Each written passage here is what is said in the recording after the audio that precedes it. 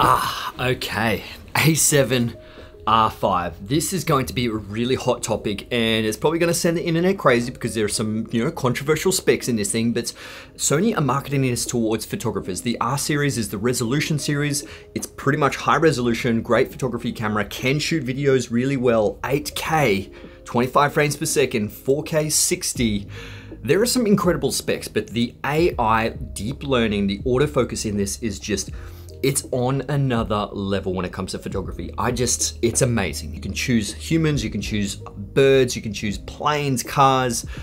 This thing is great and I cannot wait to unpack this with you guys. There are a few controversial ones which people are going to really pick on as per usual, but this is a pre-release copy, so the firmware could potentially change, but we got a lot to unpack. So let's get into this video. Okay, so we've got a lot to get through with the A7 R5, but we may as well just turn the lights on and, get this video started because the A7 R5 is an incredible camera. Sure, it's about, I think it's 4,000 US maybe. It is $61.99 Australian dollars, so I don't know what that is in US because it really depends on the tax and all those kind of things, but 8K 25 frames per second, 4K, obviously there are a few caveats with this thing. 8K is 1.2 times crop, 4K 50 is 1.2 times crop. It's not downsampled when it comes to 4K. Well, it doesn't seem like it because we're comparing it with the A7 IV, and the A7 IV does seem better in 4K and 4K 50. But if you throw this into APS-C crop, you do get a 6.2K downsampled in 4K, which makes it a really good APS-C camera.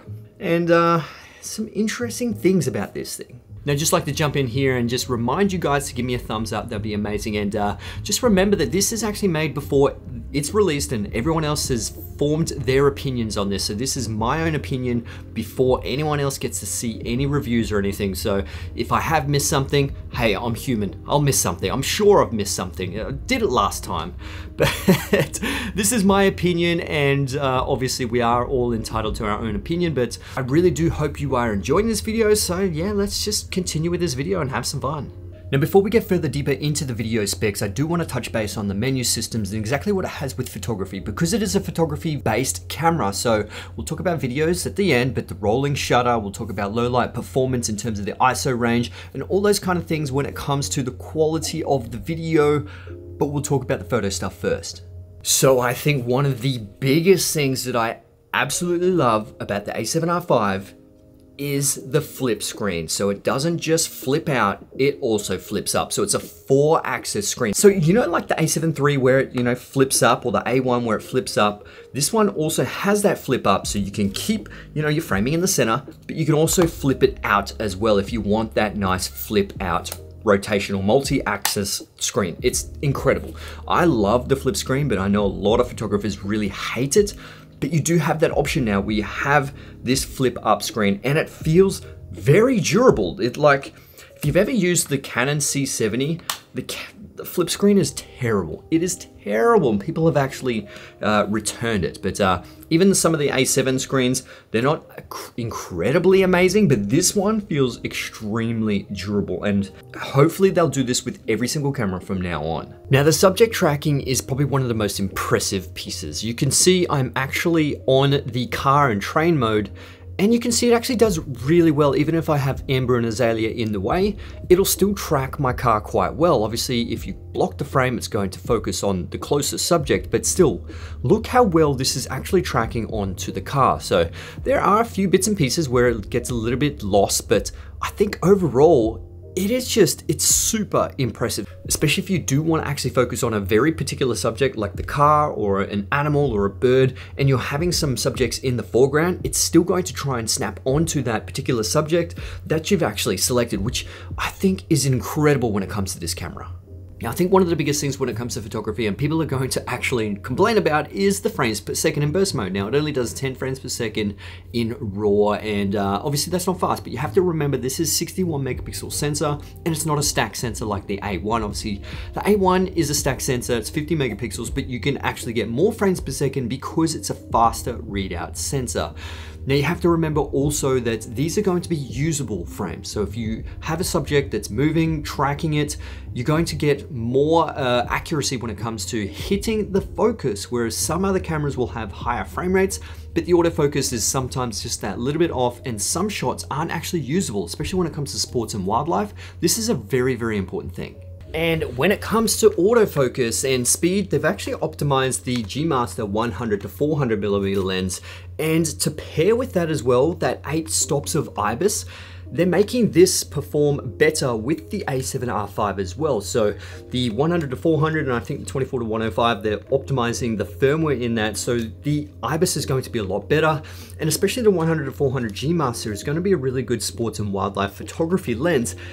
And that's just going to be so much better. You're going to have more usable shots because it's more stable. You won't have to crank the ISO up. You can keep the shutter speed down, get some motion blur and stuff. But that is really important to think about. So a couple of things to mention, it does have a new heat sink, which seems to be pretty decent, but you do have a cap in that 8K at 30 minutes, but we'll talk about that later on. And as per usual, you do have to go into your auto power off temp settings and turn that to high because it's usually set to standard by default.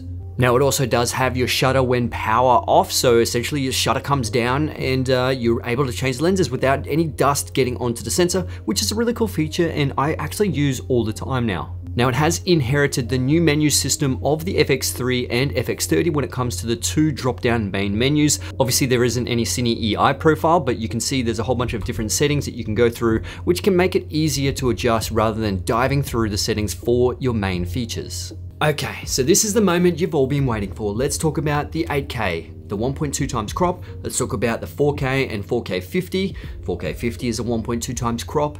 What's the image quality like? What's the rolling shutter like? Dynamic range, ISO performance. This is the fun part. Okay, so I'm comparing the A7 IV against the A7R V against the FX6, and this is 4K 25 frames per second and ISO 800. Now, there doesn't seem to be too much of a major difference, but the A7 IV actually does look the best here when it comes to just the amount of resolution and sharpness. The FX6 and A7R V are very similar when it comes to that look.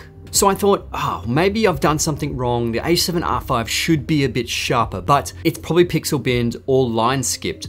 Now I went to Joanna's house and I wanted to test it with her, and sure enough, the same thing. The A7 IV did look better in 4K 25 frames per second, all-low codec, than the A7R V. Now Sony actually claim in Super 35 format mode, the A7R V is 6.2K oversampled, so I wanted to test it up against the FX30, which luckily I just received today. And sure enough, it looks very similar when it comes to the FX30, and the A7 IV is slightly behind when it comes to that. Now I'd just like to add something here, and you guys shouldn't really be pixel peeping like this. This is just to give you a general idea of what the sensors are like, what kind of image you could potentially get out of it, because it's always different in the field and it's always different of how you expose it, and pretty much it's all about storytelling anyway. This is just a little bit of fun, a little bit of informational stuff, so let's get back into this video. Now here's the A7 IV in 4K, the A7R V in 8K, and the FX6 in 4K. Okay, so the image looks great in 8K, sure, but the rolling shutter is very far from subpar. It's pretty bad. Look at the difference with the rolling shutter in 4K versus 8K. And it is extremely noticeable, and this actually does show in the field as well. So if you are doing any sort of fast-paced movements or even regular pace movements, it's not that great. It's very hard to use this. It would probably be used in very slow movements, talking head pieces, and that is probably it. And you are capped to 30 minutes, and it is also a 1.2 times crop, and it's also 10-bit 420 as well. So there are a few caveats with this 8K. But when it comes to that 4K and you compare the rolling shutter, the A7R V does actually look better than the A7 IV. It's because the A7 IV is actually downsampled from that 7K to 4K, whereas the A7 V, it's either pixel binned. I don't think it is downsampled, or if it is downsampled, it's probably partial of the sensor. Not 100% sure, but I would say it's pixel binned or line skipped. And also when you do put it into 4K 50, which is 1.5 times crop on the A7 IV and 1.2 times crop on the A7R V, the A7R V does actually perform better when it comes to rolling shutter. So I think the major takeaway here is that if you are shooting 4K, the A7R V is going to be perfectly fine when it comes to rolling shutter. It's a pretty decent performance. Obviously, it's not like the FX6, FX3, or A7S III when it comes to, 8.7 milliseconds for that rolling shutter.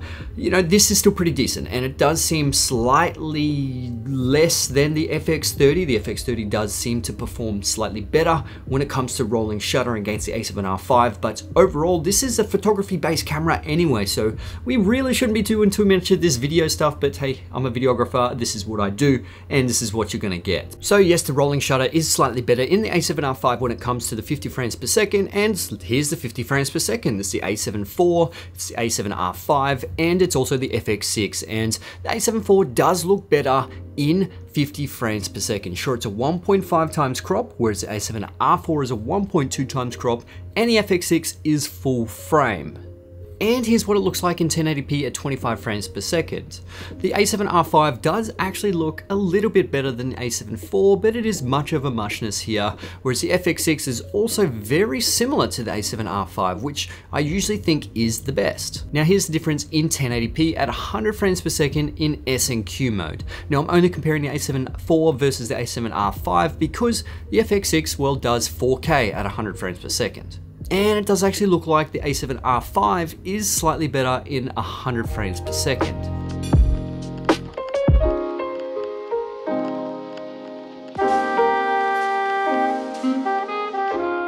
Now, this is a small preview of the high ISO / low light performance as well, which I will cover in another video because it will take a lot of time, and I don't want to bore you guys with all this kind of technical stuff because some of this doesn't even matter.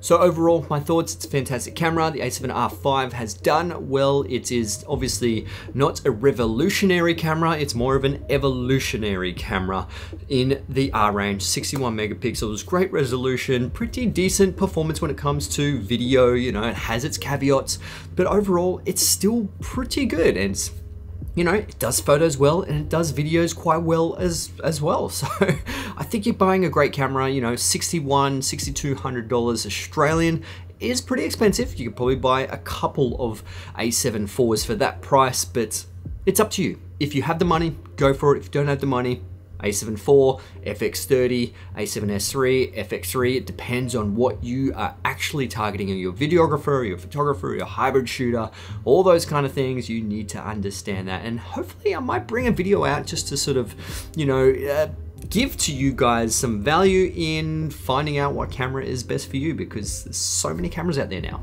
But yeah, other than that guys, hope you enjoyed this video. If you did, give it a thumbs up, that'd be absolutely amazing.